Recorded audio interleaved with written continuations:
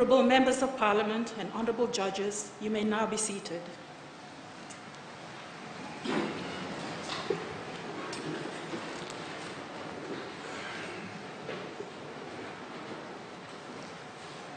Honourable Members of Parliament, Honourable Judges and Honourable Speaker, His Excellency, the President of the Republic of Fiji, will now address the Parliament.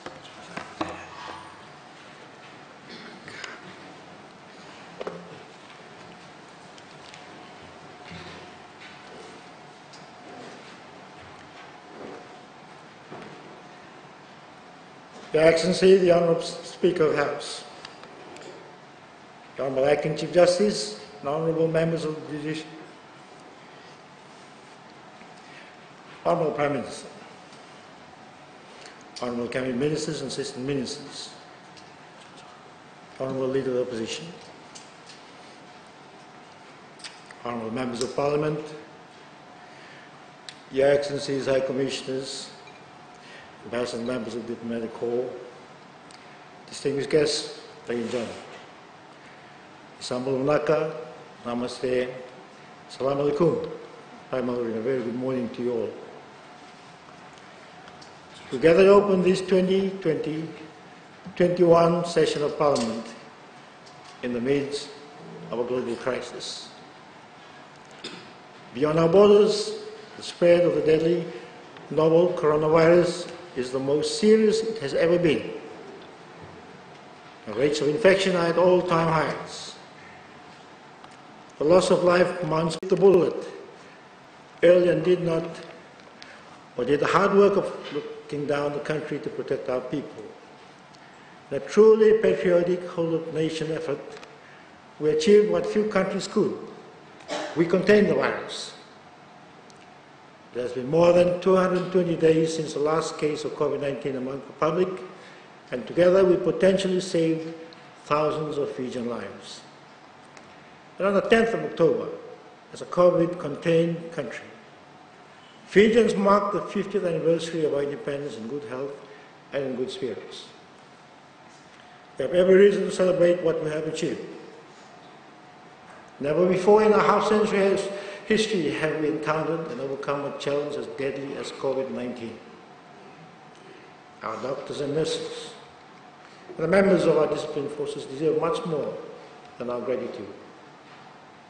For their sake as well as our own, we must remain vigilant and disciplined as we face the threat that is very much before us and very much alive.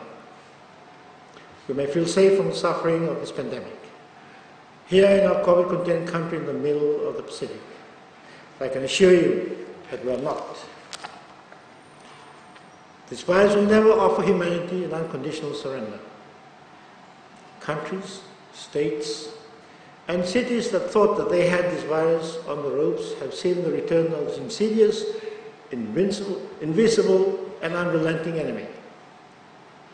To everyone in this chamber and to everyone tuning in from across the country, I urge you, do not forgo the health practices and habits we have adopted this year. For starters, I hope everyone here has downloaded and installed the Care Fiji mobile contact tracing application. As parliamentarians, as dutiful parents and grandparents, and as caring children, we must remain ever alert and ever mindful of the consequences of any lapse in caution. We have worked too hard and sacrificed too much to give ground in our shared campaign to contain the virus. Fiji's public health response was an enormously complex effort, though I believe we owe our success to two simple truths: our faith in one another and our respect and adherence to science.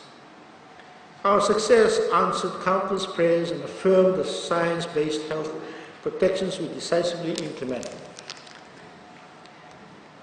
It has been a testament to what our people can achieve when we put our nation first, respect the rule of law, conquer our panic, and place our trust in strong leadership and in each other. That spirit of courage and cooperation matters more than ever today as we strive to keep the virus at bay while building back our devastated economy. Because, make no mistake, our ability to re-establish the strong economy we have built over so many years is very much at stake. Our people's livelihoods are at stake.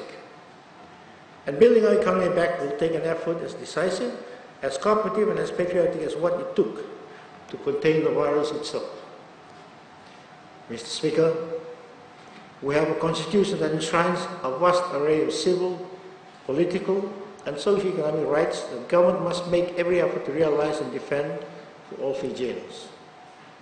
Alongside the right to health is the right to economic participation, the right to water, the right to education, the right to work and a just minimum wage, the right to food and water, the right to equality and freedom from discrimination, the freedom of religion, and other rights which are all pivotal to the liberty and well-being of every Fijian.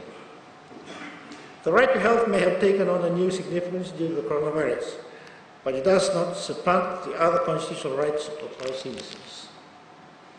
With a secure and well-managed border between our people and the coronavirus, my government will continue the progressive realization of our Constitution's mandates, and in every way it can, by bringing back employment, incentivizing investment, maintaining the socio-economic and civil and political rights that underpin our society, pursuing sustainable development, building our climate resilience, and breathing new life into our economy.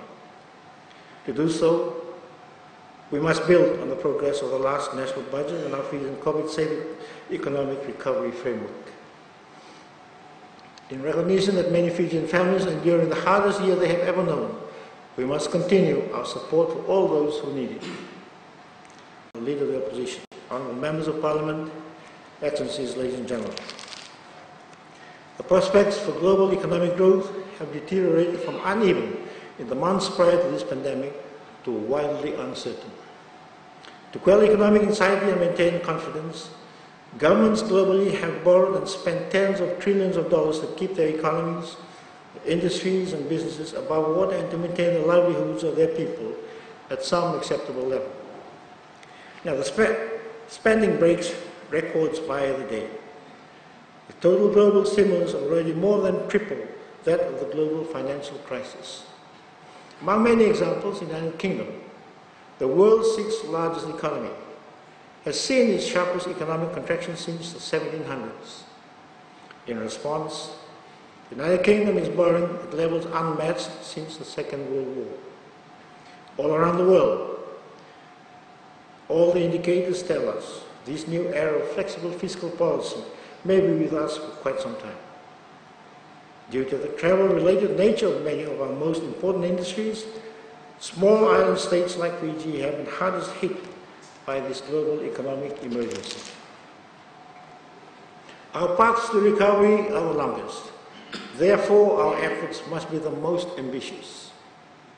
Through the coming months and years, the pace of our recovery through our industries, our business houses, and our people's employment must indeed exceed that of the rest of the world.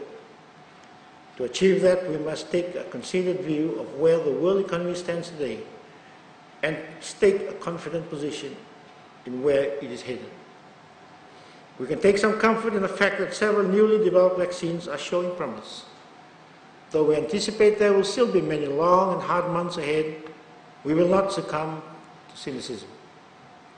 As a wave of newfound economic confidence slowly yet surely sweeps across the world, we will keep our gaze set on the opportunities available to us in the not-too-distant post-COVID future. For all the uncertainty of that future will bring, we can be sure the oceans and climate crisis have not rested for this global pandemic. They are still upon us. The rising seas are claiming our coastlines. Our reefs are disappearing. Storms are becoming stronger. Farming is being impacted by changing weather patterns. Now, these impacts will no doubt intensify. No matter the crushing economic impact of this pandemic, building our resilience cannot be relegated to the back burner. We either adapt now or risk everything our people have built over the last 50 years. As we press ahead in our work to drive bluer, greener, more inclusive and more sustainable development, the government's focus in this parliamentary session will be centered on three key priorities: our containment of COVID-19, our economy's recovery, and our response to the climate, oceans, and biodiversity crisis. Our commitment to remain COVID contained must be ingrained in all the work of this August Parliament.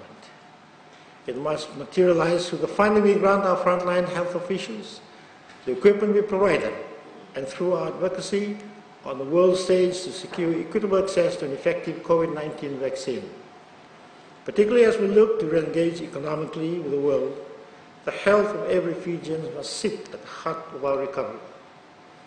Though we remain mindful that the coronavirus is only one of many serious threats to Fijian lives, my government will continue to ensure life-saving treatments, such as kidney dialysis, are made both affordable and accessible to our people.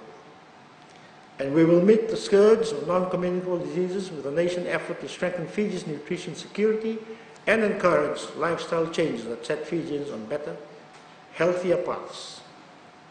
Across our efforts to provide Fijians with the best possible advice and treatment, we must deepen our collaboration across the medical field, including the general practitioners in private practice who can and must join us at the forefront of addressing every health challenge Fijians face. Our people's well-being also cannot be separated from our economy's recovery. We cannot settle for providing struggling Fijians with short-term assistance. We owe them each the opportunity to work again in jobs they have loved, in established sectors with potential for growth, as well as in emerging, cutting-edge. We must use this chance to fast-track our merit-based, people-first organizational culture throughout every ministry and department, statutory body, and public enterprise. And we must tap the efficiency of the private sector through outsourcing and public-private partnerships. Unshackled by the most severe of our health restrictions and buoyed by the historic government stimulus, the Fijian economy as well has a chance to strategically enhance its long-term aids by positioning itself for opportunity in the new normal. Though we must take great care to avoid the pitfall of an unequal recovery. In too many developed countries, multinational companies have survived and even thrived throughout this crisis as smaller businesses have fallen through the cracks.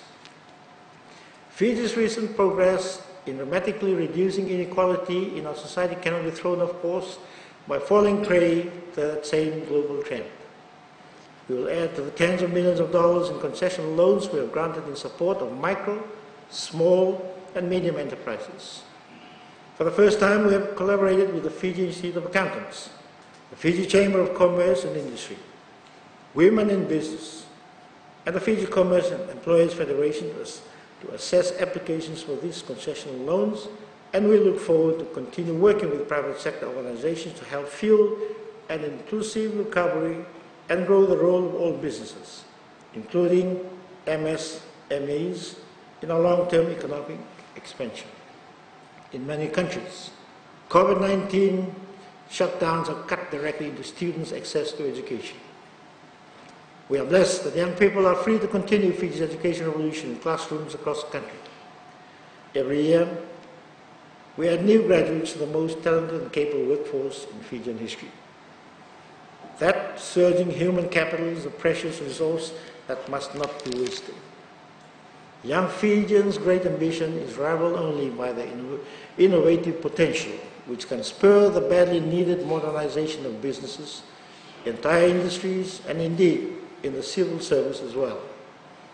As economies far and wide adopt the new economic realities of this pandemic and beyond, young Fijians must be afforded the opportunity to bring their new ideas to bear.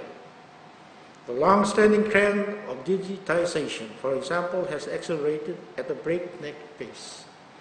Businesses are serving customers through new arrays of digital tools. Local, regional, and international meetings are being convened through online platforms. Whole industries are being reshaped. Fiji was prepared for this new economy well before COVID-19, thanks to a decade of reform and investment in the information and communications technology sector, which is now spearheaded under the Digital Fiji umbrella. And the region's leader, or as the region's leader in digitization, we must continue to leverage digital technology to improve the reach of government, and financial services and ensure the Fijian economy remains competitive in a rapidly digitizing world. It is one key we may build our resilience to external shocks like pandemics as well as climate change. On the climate front, Fijians remain on the front lines of the worst climate impacts while Fijian voices stay at the forefront of the global campaign to curb emissions and build a more resilient world. We cannot relent in adopting Fiji communities here at home nor in advocating for the urgency of achieving net zero carbon emissions by 2050 from all nations on earth. The most powerful way we lead is through our example. By decarbonizing how we live and how our economy grows, by achieving our commitment to the 100% sustainable management of our oceans, we help inspire the same around the world, ultimately securing a future for our planet that our children and our grandchildren deserve. Those aspirations are embodied in the government's legislative agenda for this session, some of which has carried over from the last session due to the pressing work of containing Fiji's outbreak of COVID-19. Parliament will consider the climate change bill, intellectual property laws, patents, trademarks and design bills, the volatile substances abuse control bill, the search and rescue bill, the child justice bill, the child care protection bill, as well as conduct a wide range of reviews of legislation ranging from public health to customs to the legal framework supporting our disciplined forces. Honourable Speaker, Honourable Chief Justice, Honourable Prime Minister, Honourable Cabinet Ministers, Honourable Leader of the Opposition, Honourable Members of Parliament, Excellencies, ladies and gentlemen. Before I formally open this new session of Parliament, I want to thank all those behind the scenes who helped us mark Fiji's 50th birthday this past October, as all the Fijians who proudly join us at events across the country and who tuned in to the celebrations from home. We did not imagine our 50th year of independent history would be met by a challenge as serious as COVID-19, yet it did not break us. When history tells of how we marked our half-century of independence, it will remember our resilience. Coming generations will remember our patriotism. They will find inspiration in the strength of our spirit. And I believe they will recall this year as a moment where, amid great difficulty, Fiji found opportunity that paid dividends over decades for the well-being of our people, for the modernization of our economy, and for our leadership to secure all people and our planet a better future. The work of the next 50 years begins with this session, which I now have the honor to declare officially open. May Almighty God bless you all. May God bless Fiji. Nasawalewu, Sukriya, Pahut, Dhanyavad, Fayaksha. Thank you.